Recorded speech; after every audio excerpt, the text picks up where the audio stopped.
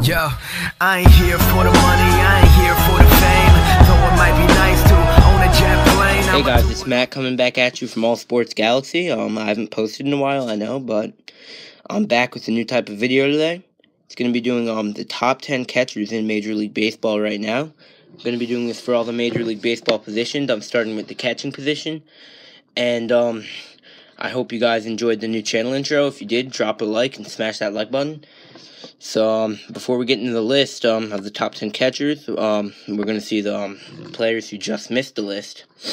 Obviously, my just missed list included Francisco Cervelli of the Pittsburgh Pirates. The reason he did not make the list is because, well, the reason all these guys didn't make the list is because the guys in the top 10 list are obviously better, in my opinion. If you guys felt another way, you can leave your argument down in the comments below. But on my just missed list, I had Matt Wieters of the Washington Nationals. If he rebounds, he might be able to make my list next year. Same as Cervelli. He just had a down year to me. Stephen Vogt, I don't think he's as good as everyone thinks. He's not a great defensive catcher either. And Brian McCann and Russell Martin, they're just going up there in age and they're not getting any younger. I don't think playing in Houston is going to help Brian McCann. I really don't. I think he would have been a better hitter in New York, but we'll see. And plus with Evan Gattis there in Houston as the primary starting catcher, I don't see McCann getting as much playing time. Alright, into the list. Coming in at number 10, new signing for the Baltimore Orioles this offseason, Wellington Castillo. If you look at Wellington Castillo's numbers here, he had pretty good numbers last year. Let's see, he posted a 264 average with 14 home runs, and he drove in 68 runners. Bad name, my bad. And as you can see, the trend, I think the trend for this guy, he's still young, his defense is great. I think he's just going upwards. I think the new deal at Baltimore, hitting at Camden Yards, I think it's just going to be great. His career stats include 255, 60 home runs, 230 RBIs. He's a very young guy. I think he'll fit in great to that Orioles lineup, trying to come back after that wild card loss last year against the Blue Jays. I think the Orioles, they'll be a pretty good team, and I think he's a very nice addition. Coming to the list next at number 9 of the Los Angeles Dodgers, power hitter Yasmani Grandal. Grandal obviously does not hit for the average, he hits for the power.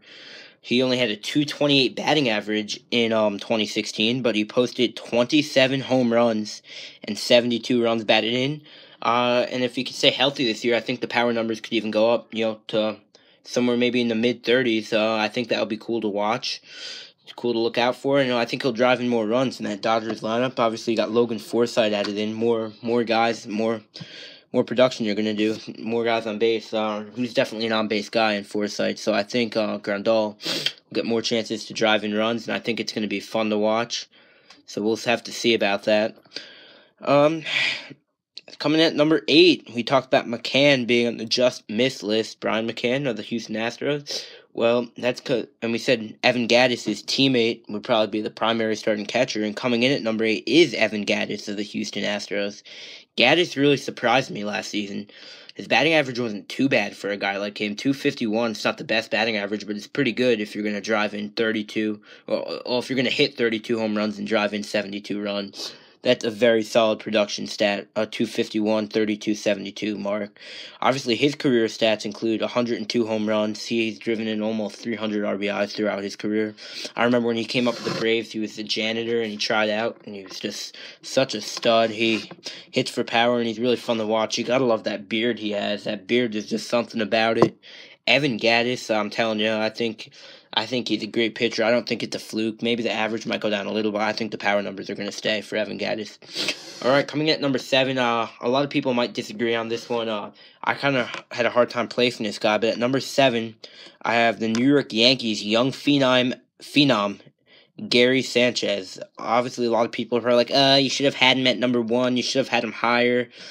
You got to listen. This guy has only played in 53 games in the big leagues. He hasn't proven himself yet. He's proved he could be a great hitter one day, but you're going to have to see what he does over the course of a full season. I definitely think he can move up on this list if we do it again next year.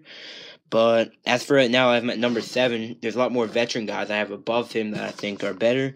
Sanchez obviously hit 20 home runs in 53 games. He hit 299. I don't expect him to hit that high. He was never really supposed to be a contact hitter, so we'll see what his stats include next year. All right. Moving up on the list, number 5. Guys might disagree on this one too. I got Wilson Ramos, who just recently signed that deal with the Rays. Obviously, he won't be back in town till, July, I believe, because of that knee injury. And that's why I had a hard time placing him here, because that injury, especially in the knee as a catcher, that's tough. I do think he'll be able to rebound. Obviously, the stats he put up last year were incredible. He was one of the best offensive hitting catchers of the year.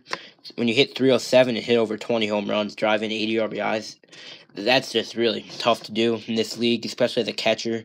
In a very the catcher position in MLB is lagging something. It's just it's lacking. My bad, lacking. Yeah, it's lacking a lot. There's not a lot of guys there. Hopefully that changes, but I think Ramos will rebound when he gets back. I think playing in St. Petersburg will really give him the advantage to work with some of those young guys in there, young pitchers. It's going to be fun to watch, and I think he'll have a great year. I always like Wilson Ramos, although I'm a Mets fan. He was with Washington. Number 4, a fan favorite, the St. Louis Cardinals, Yadier Molina. A lot of these people are saying Yadi, Yadi, Yadi. Got it? So, yeah, Yadi, obviously, he's getting up there in age. He's in his mid-30s now. People are saying he's not as good anymore. Obviously, I still think he's great. You got to remember, I know he was injured a bit last year, but he went out there, he hit over 300. People are complaining that he only had 8 home runs. Listen, this guy's never been a power-hitting catcher. He's always been the offensive guy / defensive guy. He'll get out there, he'll hit for contact, and he'll have great defense. That's the kind of guy he is, and he continues to put up those numbers, obviously. 285 career batting average, very good. Moving on to number 3, you guys might be shocked by this one. This is kind of a surprise in the list for me. Number 3, I have the Miami Marlins young athletic catcher, JT Realmuto. Obviously, JT, very young. I think he's only played in like 2 full seasons. But I don't even think he came up as a catcher. And he was just so athletic. They just threw him at the catching position, and he's done great defensively, offensively. He's not the power type guy. I could see him, though, definitely hitting 15 home runs in a year, batting over 300, and throwing a lot of runners out, being productive. But we'll have to wait and see on that. I mean, I think this guy, he has a chance to help this Marlins team. He's one of the young guys coming up. I think him in the middle of that lineup with Stanton, Ozuna, and Yelich, it's going to be nasty. I think this Marlins team's getting there. They just need a little more on the pitching side. Obviously, the tough loss with Jose Fernandez, he'll never be forgotten. But I really do think that Marlins team's going to be good, and I think he's a big part of it. Why? The top 2, you guys can probably guess.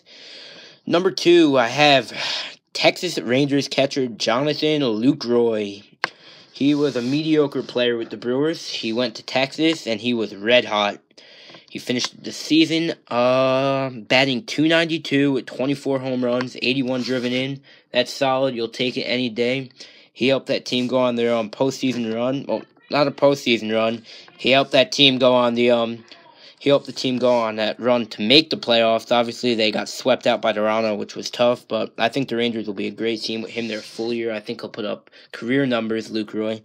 Obviously, he has 90 career home runs, over 400 career RBIs, which is good.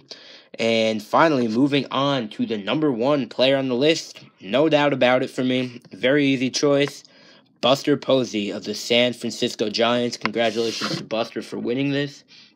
Obviously, his production was down a little in 2016, but he still had a solid offensive year with a .288 average, 80 runs driven in, and 14 home runs isn't bad. He plays a hell of a defense. He can even play first base. Obviously, they're talking about him getting more time at first this year with Nick Hundley being signed. They want to give him more time behind the plate. I still think Posey, definitely Posey's the starting catcher. When you have a career average over 300, his being 307, you have over 100 career RBIs and 100 career home runs, and you have over 500 career RBIs. That's very good. Buster Posey, he's the face of that franchise. I don't think he'll ever be playing anywhere else but in San Francisco. He's my favorite catcher in the big leagues, and that's my list, guys. So I don't know what you guys think. You guys can leave your thoughts and comments below. Leave a like and smash that like button. Subscribe. Tell me who you thought, what your list was, who you thought should be ranked where, how you guys liked my list, and next we're probably going to be doing the top 10 starting first baseman right now. But as for all, please leave a like. I'll be more consistent. I'll be getting more videos for you guys. I'm so hyped. I mean, I just want to grow, be a YouTube star. This is what I like doing. So, yeah, I'll see you guys next time. Hope you enjoyed. Thank you.